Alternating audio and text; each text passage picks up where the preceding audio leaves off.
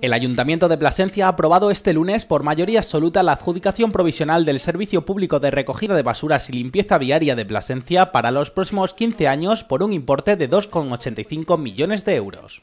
Que es un plan que mejora de una forma sustancial el que hasta ahora hay, un plan de limpieza integral de la ciudad, donde pues los técnicos municipales vieron que existían una serie de parámetros que eran muy importantes a la hora de otorgar la puntuación final, que se valoraron todos aquellos aspectos que de alguna forma iban a incidir en la buena labor de este servicio.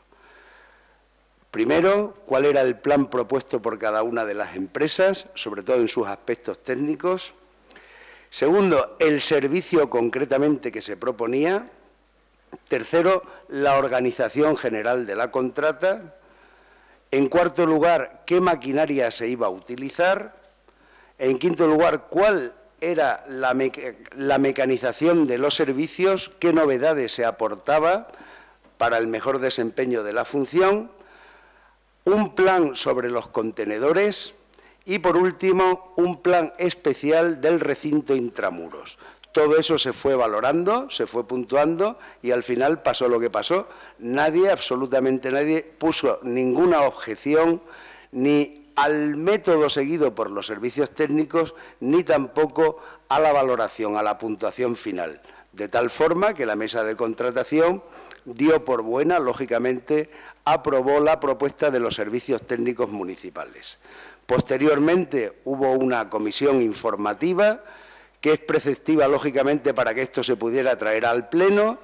En esa comisión informativa tampoco hubo nada sustancial que hiciera que en algún momento se pudiera poner en entredicho alguna de estas cuestiones y hasta aquí hemos llegado. La aprobación que encomienda a la Unión Temporal de Empresas formada por Sufi, Agrofores y Ecovías la gestión del servicio contó con el voto a favor del Grupo Socialista y los dos ediles no adscritos, Miguel Antonio García y Pilar Sánchez, y la abstención del Grupo Popular y Unión del Pueblo Extremeño. Es de manifiesto que efectivamente aquí no se puede contar las cosas como se cuentan, a la buena de Dios, sino que hay que decirle a la ciudadanía cómo funciona. Desde la otra bancada se nos ha hecho una explicación de en calidad de qué vamos concretamente este grupo municipal, del Grupo Municipal del Partido Popular, vamos en calidad de observadores. Aquí hacen y deshacen ustedes, el Partido Socialista, y por lo tanto no se nos puede exigir lo que usted está manifestando o acaba de decir públicamente con ese tono desairoso.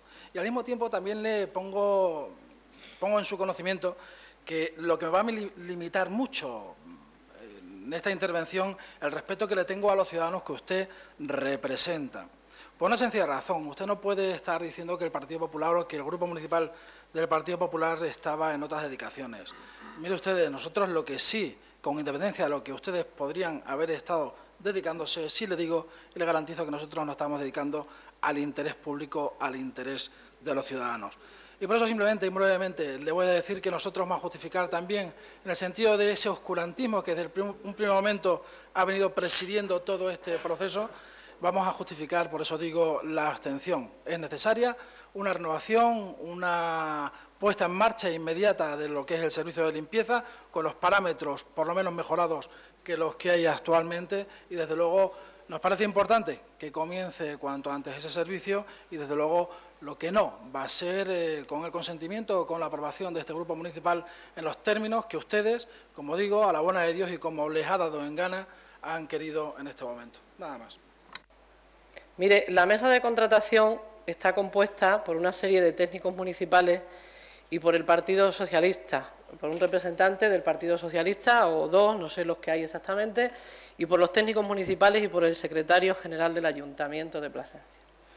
Los demás grupos políticos que concurrimos a la mesa de contratación somos, y así reza nuestras citaciones a la mesa de contratación, a esta y a todas las que se han celebrado esta legislatura, señor Barbancho, como meros observadores. Esa es la manera en que yo, cuando recibo una citación a la mesa de contratación, se me hace llegar, como meros observadores. Desde el equipo de gobierno se ha destacado que el nuevo contrato contempla la recogida diaria de la basura como obligatoria, un aspecto que ha calificado de gran importancia ya que se trata de un hecho muy demandado por la ciudadanía y que sin duda contribuirá a que la ciudad esté más limpia.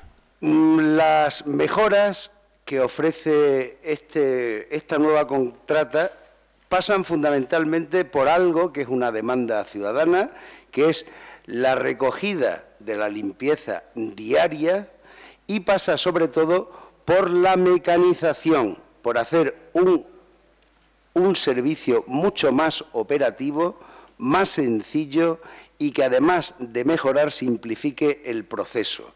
Lógicamente también llevará una parte estética en cuanto al tipo de contenedores, etcétera, que ya veremos cómo se va desarrollando. En definitiva, este equipo de gobierno, cumpliendo toda la legalidad del proceso, al final ha tenido a bien tener en cuenta el criterio de los técnicos, que ha sido limpio y técnico, valga la redundancia, y eso es lo que nosotros vamos a proponer que se apruebe. Por su parte, tanto el portavoz del Grupo Popular, Miguel Cantero, como la de UPS, María Victoria Domínguez, ha expresado su deseo de que la nueva empresa comience a trabajar cuanto antes, que la puesta al día del servicio sea un éxito y que no existan problemas ni con el servicio ni con los trabajadores durante los próximos 15 años. Por otra parte, el Pleno también ha dado luz verde, esta vez con el voto a favor del PSOE y los 2 ediles no adscritos, en contra del PP y la abstención de UPS, a una aprobación de crédito por importe de 4.747.600 euros para la financiación de las inversiones del presupuesto 2010 y las comprometidas del ejercicio 2009. De igual forma y con idéntico reparto de votos, el consistorio ha aprobado una modificación presupuestaria por importe de 962.000 euros.